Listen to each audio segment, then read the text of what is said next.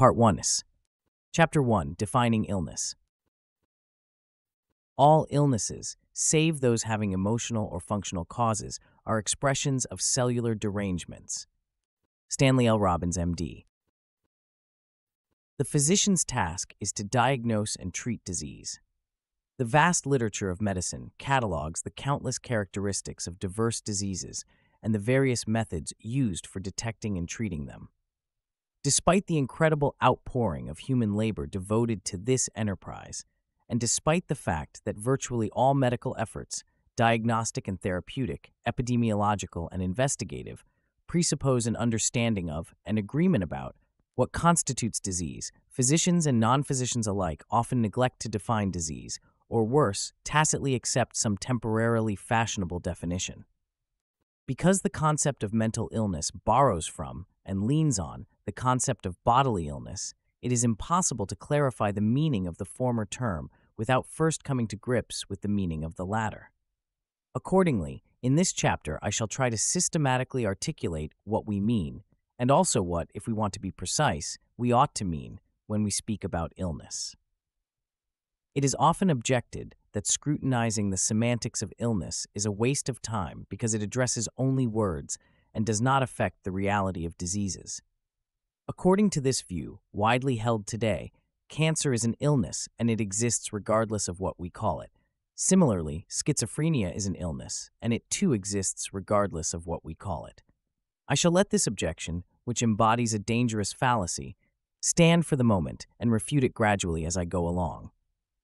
In his everyday work, the practicing physician diagnoses and treats many conditions that do not qualify as objectively identifiable or identified diseases. People who consult physicians complain of discomforts that may or may not be the manifestations of abnormal bodily processes. Moreover, if we consider the diseases diagnosed and treated by psychiatrists, who, and this is very important, are physicians, then the definition of disease as a structural or functional abnormality of the human body is obviously too narrow. Actually, physicians attend to a variety of problems. 1. Aches and pains, such as of the head or back. 2. Complaints about the body's behavior, such as insomnia or constipation.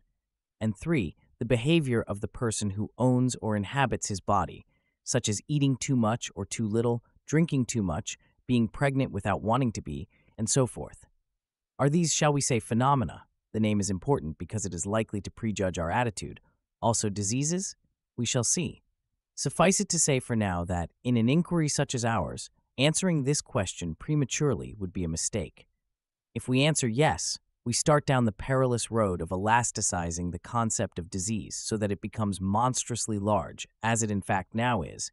If we answer no, we merely re-emphasize the familiar distinctions between bodily disease and mental disease, without helping us grapple with the ambiguities inherent in both the professional and lay definitions of disease. Hence, it is best to withhold judgment and use the question, are diseases diseases, as a philosophical and semantic bridge to higher ground from which to survey the pandemonium below. What is disease?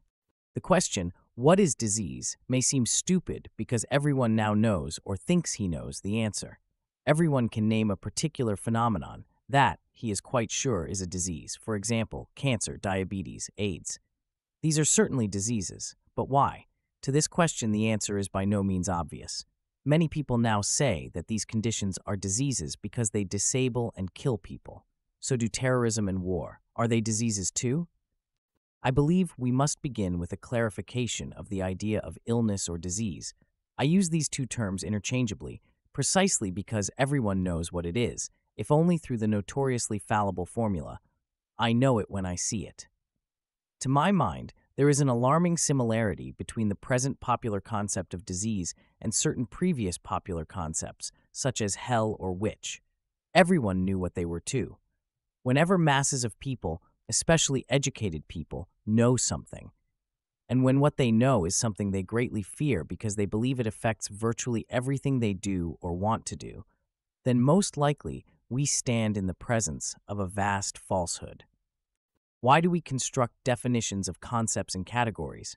Why the periodic table of elements? Why the taxonomy of plants and animals? Why distinguish between killing and murder? Mutatis mutandis, why do we define disease? Why should we distinguish between being ill and being mentally ill? Classification is usually said to serve one or more of three interconnected aims. 1. To help us understand, order, and communicate information. 2. To establish jurisdiction or boundaries, for example, between human beings and animals, what is edible and not edible, what is therapeutic and noxious. And 3. To establish legitimacy and thus facilitate control of the environment, animate as well as inanimate. Only in the hardest of the hard sciences, and only where notation is basically mathematical, do definitions serve the first purpose exclusively. In other academic pursuits, the practical professions, and everyday discourse, definitions serve all three goals. It is precisely this multi-purpose character of our definitions and criteria of illness and mental illness that make a clear cataloging of the various meanings of the term illness imperative. We must, therefore, begin with an examination of the ways we use this term. Defining the class called disease. To begin with, the word disease is the name of a class. And what is a class? It is a group or set of persons, things, or qualities possessing common characteristics. Examples of classes of persons are males, females, children, doctors, Americans. Examples of classes of things are stones, trees, houses, cars, radios. Examples of classes of characteristics are pains, pleasures, discomforts, sufferings. What kind of class does the word disease refer to? Negative answers come more easily to mind than positive ones. Clearly, diseases are not persons. Are they then things? Well, some diseases seem to be things. For example, when a person has an unsightly blemish or growth on the surface of his body, say a basal cell carcinoma on his nose, the individual so affected may regard the lesion as a thing. He may ask his doctor, "Can't you take this thing off?" Medical students, too, are trained, at least initially, to view diseases as things. They dissect cadavers, which are things. Cadavers have diseased organs, cancerous livers, tuberculous lungs, which are also things. Although this is a good way to begin identifying what we mean by disease, it is only a beginning. For clearly, the class we conventionally call disease comprises many members that are not things, at least not in the sense that they are material objects like bodies or organs. What they are is something much more subtle, which perhaps is the source of a good deal of the confusion about this subject. Consider diseases such as diabetes or essential hypertension. These are not material objects that can be seen or touched or removed from the body, like a melanoma of the skin. Instead, they are the names of processes that, because of their consequences, we deem to be abnormal or pathological. Medical scientists now view virtually all diseases as pathological processes, with symptoms, signs, and visible and tangible lesions, such as an abscess, as their consequences. So far, we have identified the sorts of items that comprise the core concept of disease: abnormal bodies, organs, tissues, cells, and physiological processes. I shall call these items bodily diseases or real diseases or simply diseases. These, of course, are the diseases that non-psychiatric physicians diagnose and treat. As I have noted, some classes are composed of persons, others of things, and still others of qualities. What about the various states of personal discomfort, grief, or suffering that plague mankind? Are these diseases? Or are they diseases only if they are the symptoms of bodily abnormalities, as they sometimes are? Obviously, there is no merit in arguing about definitions, but there is a good deal of merit in being clear about them and honest about their consequences. Kenneth Minogue wisely warns that whatever taxonomy one may adopt, it cannot profitably be discussed except by taking some fairly decisive steps right at the beginning. Let us honestly identify these steps. Psychiatrists and all those steeped in the psychiatric ideology take the decisive initial step of omitting to define illness in general, or bodily illness in particular, and instead define mental illness, whatever they mean by it, as a member of the class called illness. I reject this approach. Instead of accepting the phenomena called mental illnesses as diseases, the decisive initial step I take is to define illness as the pathologist defines it, as a structural or functional abnormality of cells, tissues, organs, or bodies. If the phenomena called mental illnesses manifest themselves as such structural or functional abnormalities, then they are diseases. If they do not, they are not. Unless we exercise such candor, we shall stand in perpetual danger of confusing definition with discovery. What counts as illness? How do we know whether something is or is not an illness? Is alcoholism an illness? Or obesity? Or self-starvation? Is a pregnant woman who wants an abortion sick?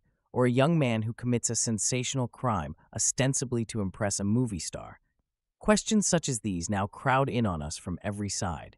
Let us therefore continue our attempt to map the entire meaning of disease by making a list of the sorts of persons who are now viewed by professionals and lay people alike as having an illness. 1. Persons displaying overt or hidden signs of a bodily abnormality, for example, jaundice or persistently elevated blood pressure. 2. Persons complaining of being ill, for example, of persistent headache or progressive weight loss. 3. Persons complaining of a troubling condition or propensity, for example, homosexuality or agoraphobia. 4. Persons complaining of or said to be exhibiting insufficient self-control, for example, the alcoholic or compulsive gambler. 5. Persons committing shocking crimes, for example, killing their own children, parents, or spouses. I shall now briefly comment on each of these criteria.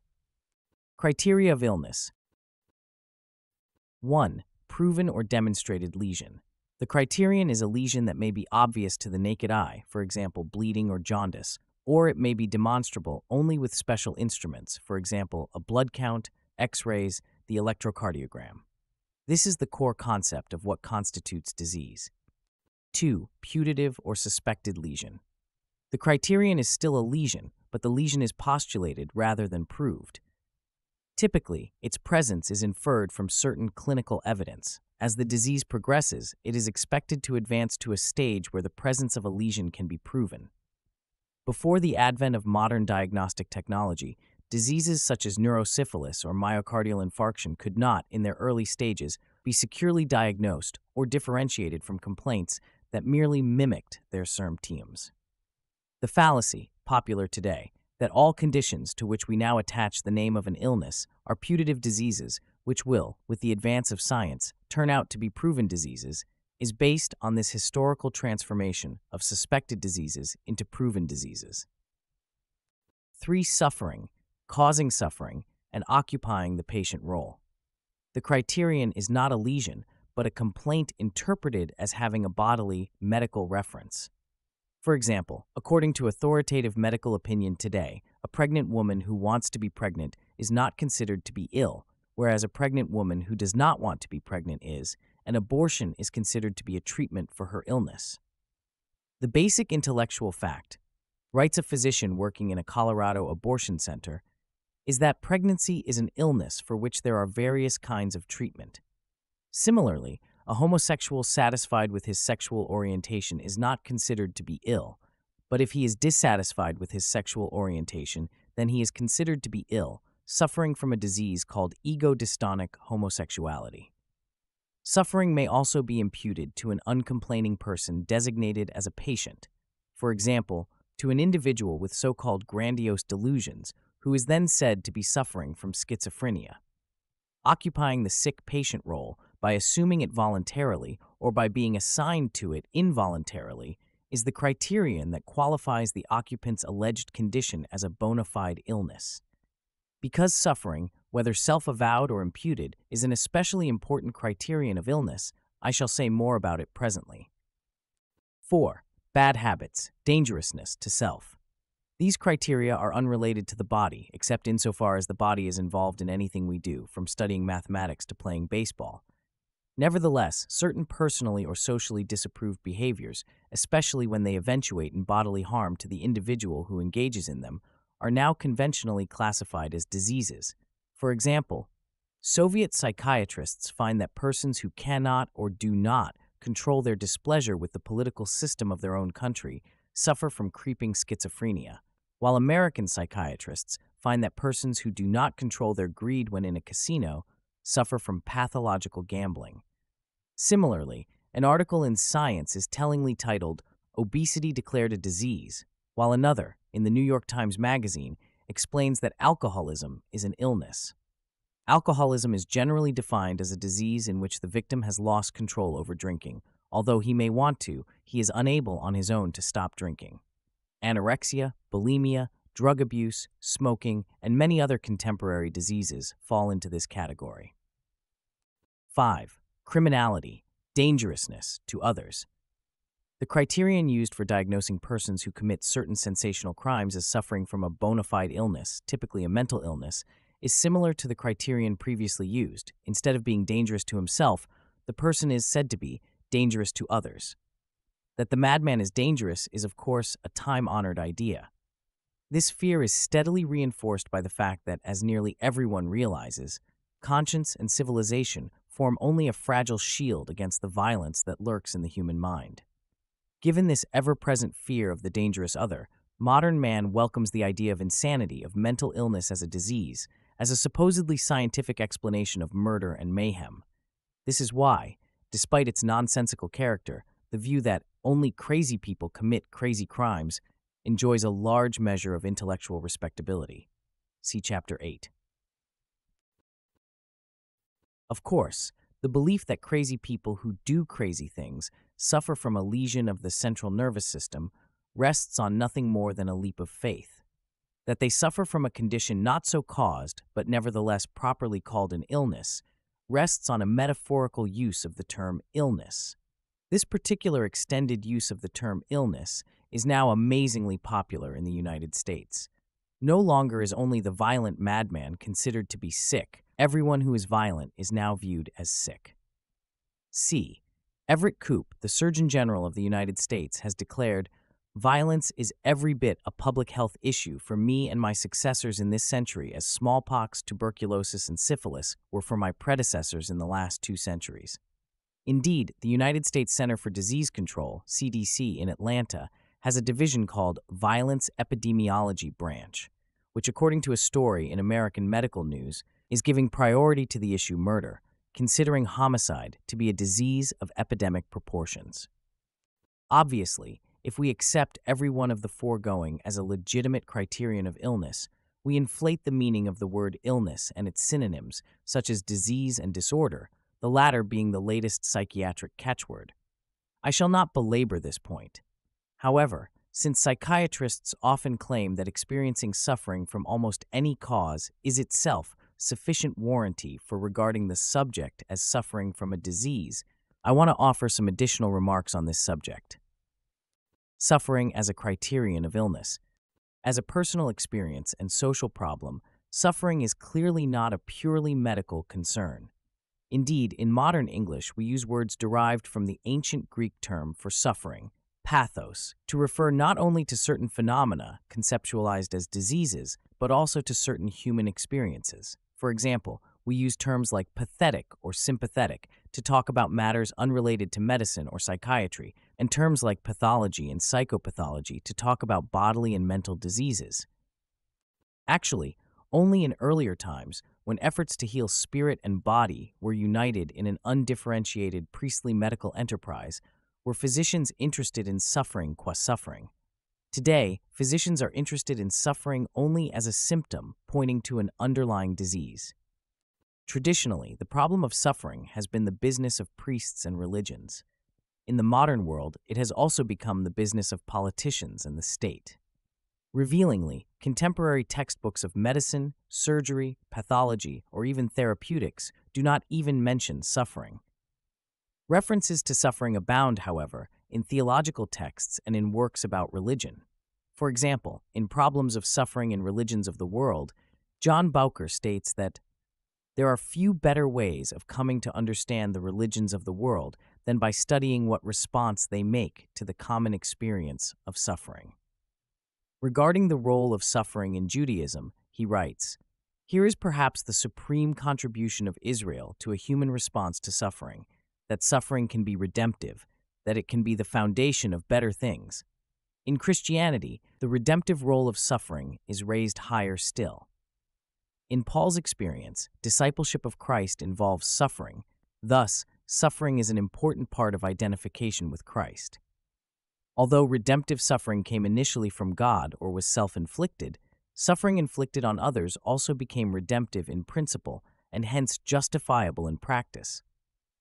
In the 16th century, for example, there were three benefits which it was thought might justify the imposition of suffering on others: the unity of the state, the purity of the church, and the hoped-for repentance and salvation of those on whom suffering was inflicted. Clearly, this passage is pregnant with portentous implications for our own day, when the task of relieving and inflicting suffering belongs to the clinician rather than the clergyman. Moreover, since the clinician is increasingly an agent of the state, receiving not only his license to practice, but also his salary from the state, or from third parties under the control of public agencies, we now find ourselves confronted with an intimate alliance between medicine and the state. Institutional psychiatry, let us not forget, owes its origin and present importance wholly to the state, that is, to the fact that it is a service sought and paid for by persons other than the designated mental patient. Typically, the service is sought by the designated patient's relatives and is paid for by the taxpayer. With its progressive removal from the free market, medicine has assumed many of the economic and political features and problems that have long characterized psychiatry. This is why diagnosis and therapy are now increasingly politicized, and politics is increasingly medicalized. How has medicine, and especially psychiatry, become so entangled with the state, or more specifically with politics qua diagnosis and therapy? Briefly put, the answer to this question lies in the modern, liberal perspective on government, which instead of seeing the state as a threat to liberty, perceives it as a protection against poverty, disease, and other threats inherent in the vicissitudes of life. As Kenneth Minogue has elegantly described, the liberal identifies himself with the paternalistic state, wants to help, and therefore needs people who need help. Since no one needs help more than the person who suffers, the liberal, writes Minogue, adopts an intellectual device which interprets events in terms of what we may perhaps call suffering situations. Moreover, since for the liberal suffering situations justify the most far-reaching coercions imposed by agencies of the state, from taxing some to forcing unwanted help on others, he will feel strongly inclined to impute suffering, or at least a history of suffering, to any person or group he wants to help. The result is the theory of implied suffering, exemplified by the psychiatric perspective that purports to see suffering in the behavior of persons who smoke, drink, and gamble, all of which are now officially designated as mental diseases. Marching under the banner of this theory, the contemporary psychiatrist has occupied every nook and cranny of human behavior. Wherever he looks, he sees suffering requiring his ministrations.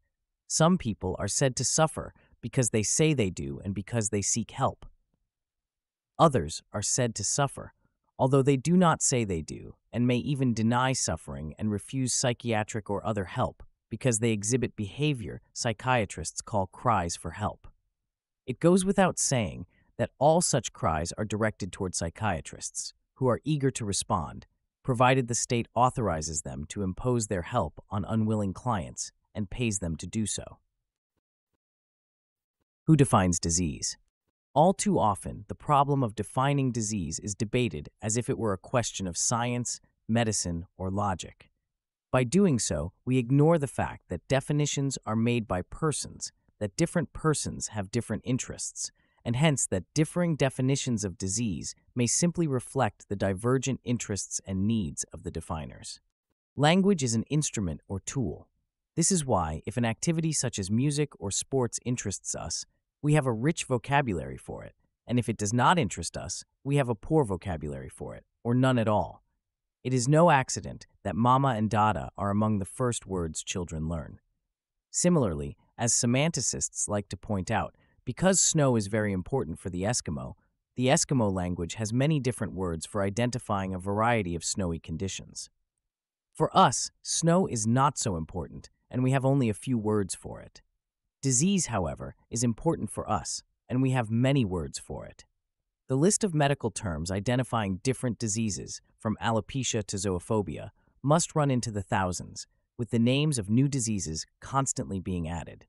As we are a medically minded people who value the diagnosis and treatment of disease, this rich vocabulary is useful to us in much the same way that the rich vocabulary of snow is useful to the Eskimo. However, In our effort to understand illness in purely medical terms, we have stumbled into a great confusion. We have done so because of a stubborn refusal to see that although the idea of illness is rooted in a medical context, certain non-medical, for example, moral, economic, and political factors play a decisive role in imparting meaning to it. Every profession possesses a specialized language created by and for the particular professionals, serving their own purposes, and legitimized by the authority they enjoy.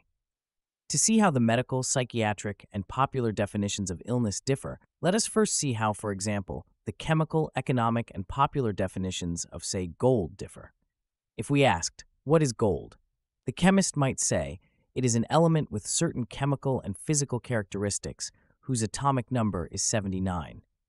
The economist, that it is a precious metal traditionally used as a monetary medium worth so many dollars per ounce. And the man on the street, that it is the material out of which elegant and expensive jewelry is made, or perhaps that it is a protection against economic and political uncertainties. In short, for the chemist, gold is an element, for the economist, a medium of exchange, and for the man on the street, a thing of beauty or a source of security. For each, the term gold has a different meaning. The idea of illness can likewise be understood only if we are willing to entertain similar distinctions with reference to who uses it and for what purpose. For the pathologist, and for most physicians most of the time, illness is a disordered state or function of the body. If pressed, physicians might specify the anatomical or physiological characteristics of various disorders, such as myocardial infarction or hypertension. For the patient, illness is a feeling of discomfort or the experience of disability perceived as originating in the body. If pressed, patients might specify the experiential characteristics of various disorders, such as chill, fever, or pain. Thus, doctor and patient both tell us what disease is, each from his own perspective. We might say that physicians and medical organizations define and determine what constitute diseases and treatments, while patients and other non-medical persons define and determine which particular discomforts they consider to be troublesome enough to require medical attention and which treatments they regard as beneficial. Two types of illness, organic and psychological. Today, the standard medical criteria for determining what is a disease are of two kinds: deviations from biological norms and deviations from social norms. The former group comprises so-called bodily or physical diseases, such as cancer and heart disease. The latter, so-called mental or psychiatric diseases, such as depression and schizophrenia. The medical criteria for determining what constitutes treatment are likewise of two kinds: physiological or physicochemical, and psychological or sociocultural. The former group comprises the so-called organic methods of treatment, the latter the psychosocial methods. It must be kept in mind that each of these definitions rests on the authority of the person or group that makes them, that each varies with the interpretations and decisions of those who make them, that each serves the purposes of those who make them, and most importantly for our purposes, that mental illnesses are now defined as diseases. In this view, mental diseases are members of the class called illness. These definitions are useful partly as guides for helping the sick, and partly as guideposts to the definer's ideas and intentions. For example, although it had long been known that syphilis was a disease, during the early years of the First World War, British military physicians defined it as a crime, incurred as a result of deliberately careless or illicit sexual intercourse. On the other hand, although it had long been known that sometimes persons fake the manifestations of illness and that such counterfeit diseases must be distinguished from real diseases, toward the end of the 19th century, physicians declared that these imitations were themselves illnesses.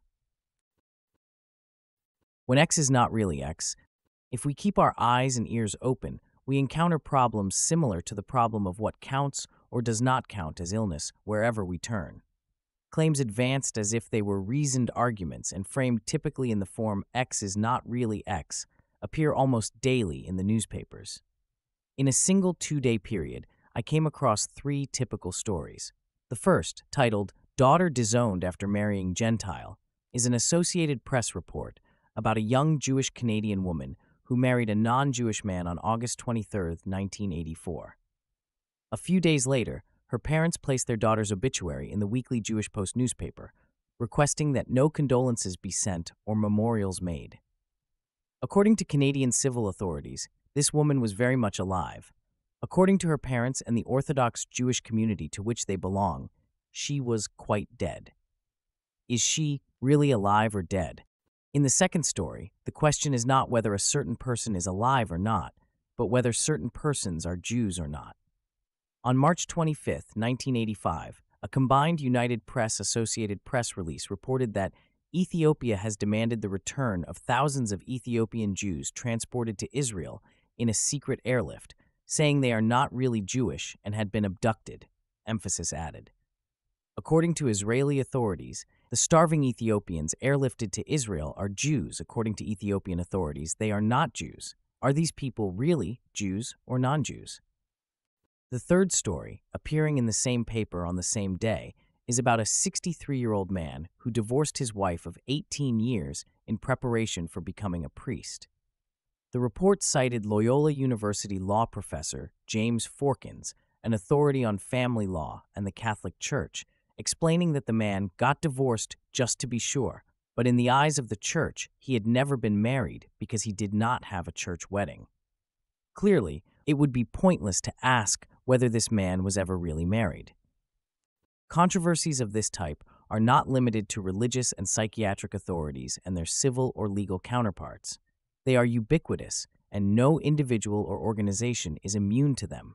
For example, the introduction of new legislation authorizing the execution of criminals sentenced to death by means of a lethal injection of drugs has prompted the American Pharmaceutical Association, whose members ought to know better, to declare that certain drugs are not really drugs. According to a report in American Medical News, the American Medical Association's official weekly newspaper, in order to help pharmacists who do not want to participate in executions, the American Pharmaceutical Association's House of Delegates decided that a drug used for lethal injection is not really a drug because it is not a medicine for the treatment, cure, or prevention of disease, emphasis added. Among the non-drugs used for such injections are potassium chloride, succinylcholine, decamethonium, sodium thiopental, and D-tubocurarine. Here is one more example to illustrate that no sooner do we define Class X by certain descriptive criteria than we decide, typically on purely strategic grounds, that some members of X are not really members of that class. See Chapter 9. In the United States today, some banks are called non-banks.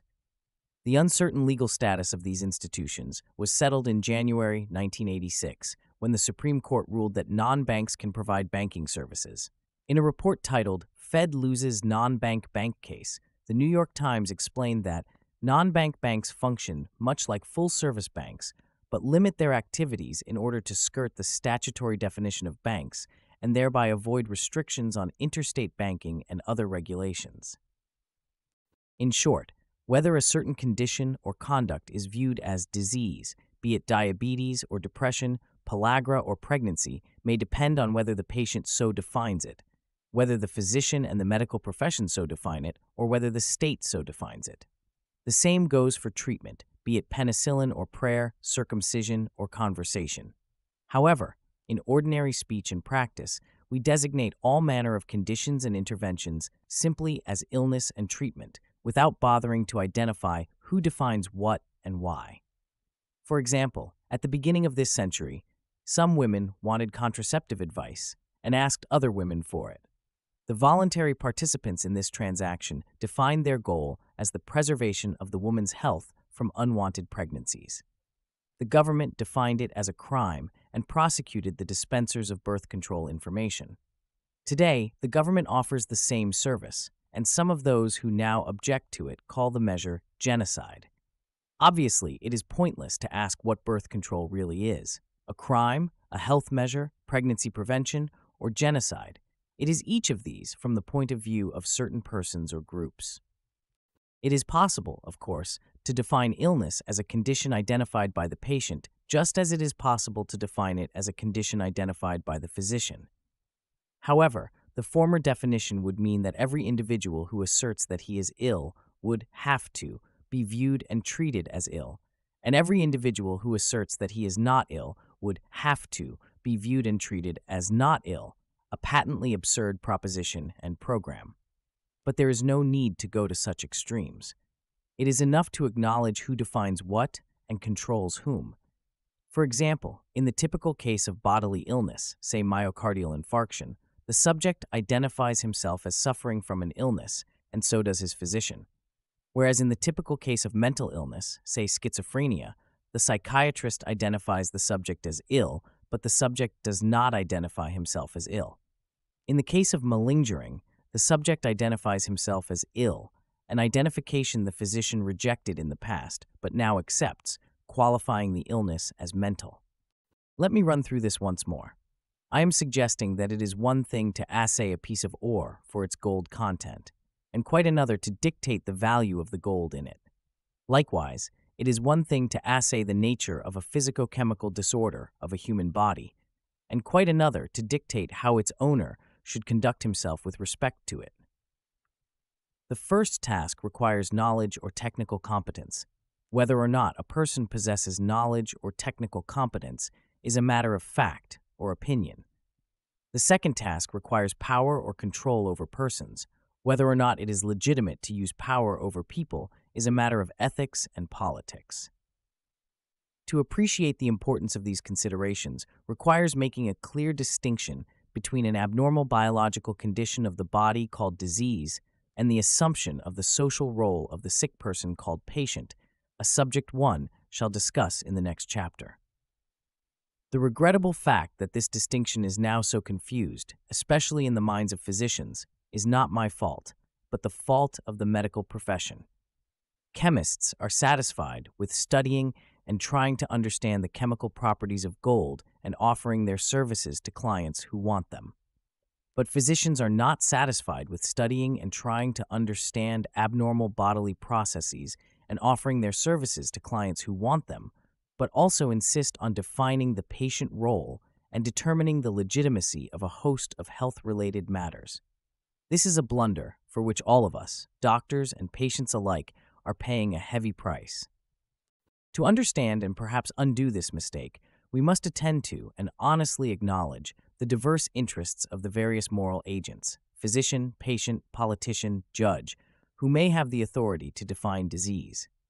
Yet it seems to me that we ignore that, especially in the United States. Judges often determine what counts as a disease.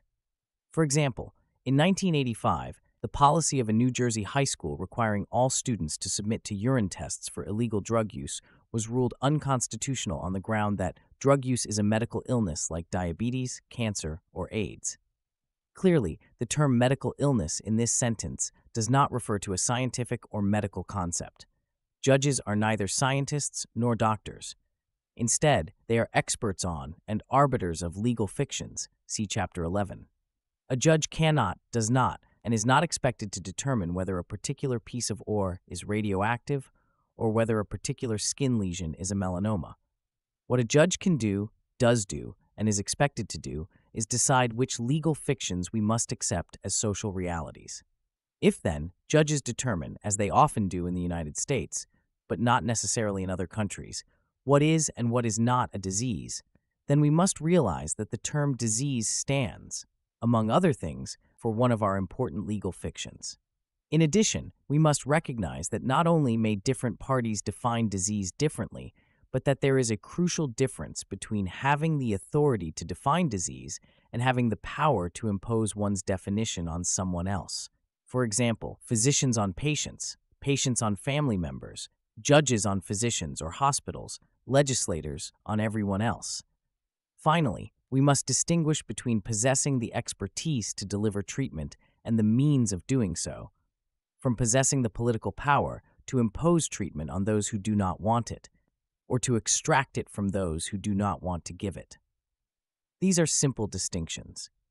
If we fail to make them, it is because we prefer to pursue hidden agendas of domination and submission concealed by a rhetoric of disease and treatment.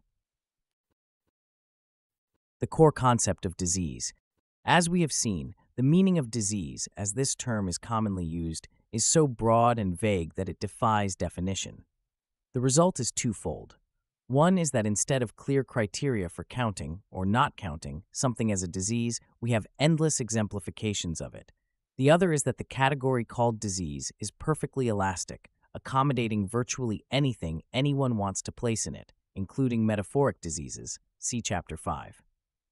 However, if we scrutinize what non-psychiatric medical researchers and specialists do, we see an ever more sophisticated search for and identification of anatomical and physiological lesions, such as those obtained by means of computerized axial tomography, CAT scan, and novel immunological techniques, and a similar search for and identification of the physicochemical causes of novel lesions, for example, the bacillus causing Legionnaire's disease or the virus causing AIDS. Thus, now more than ever before, the core concept of illness is bodily disease. If this were not so, why would psychiatric researchers be looking for the chemical lesions of schizophrenia and the pharmacological cures of mania? Not surprisingly, while medical researchers press forward in their search for bodily lesions, psychiatric researchers outdo each other in their efforts to obscure what constitutes disease. The following remarks by Samuel Goose, a professor of psychiatry at Washington University in St. Louis, are pertinent in this connection.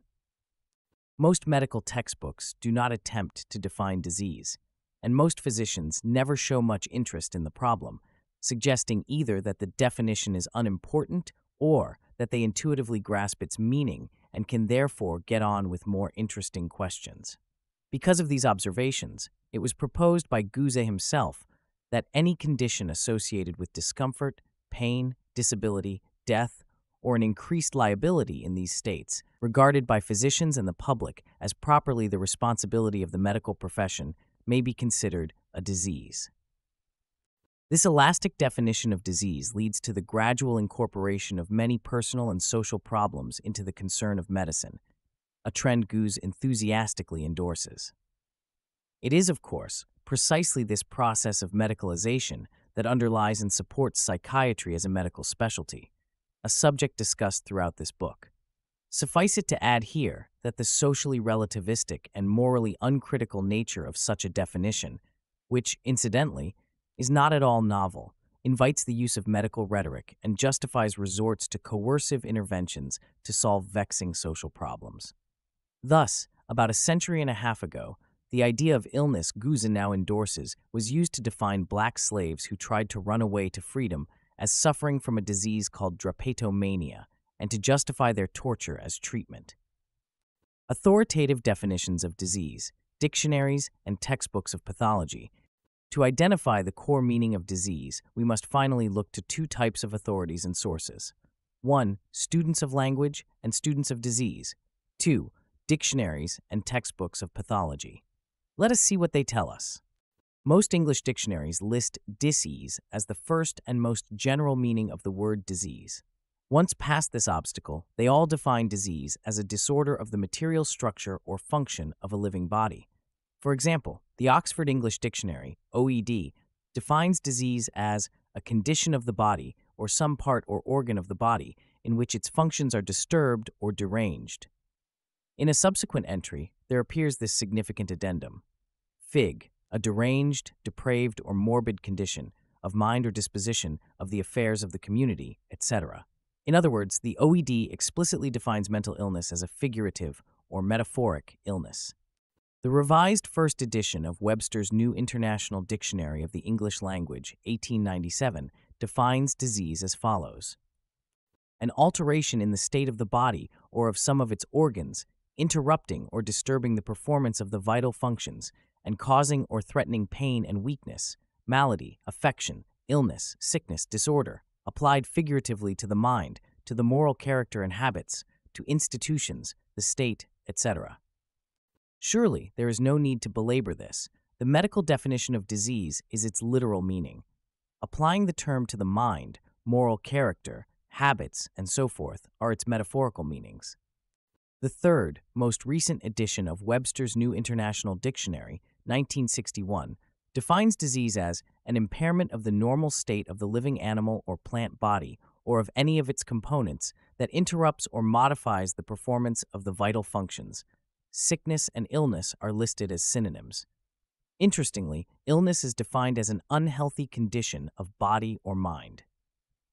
Stedman's Medical Dictionary defines disease as follows: morbus, illness, sickness, an interruption or perversion of function of any of the organs, an acquired morbid change in any tissue of an organism or throughout an organism. Even more remarkable are the definitions of disease offered by the physicians most specifically concerned with the material basis of disease, namely pathologists.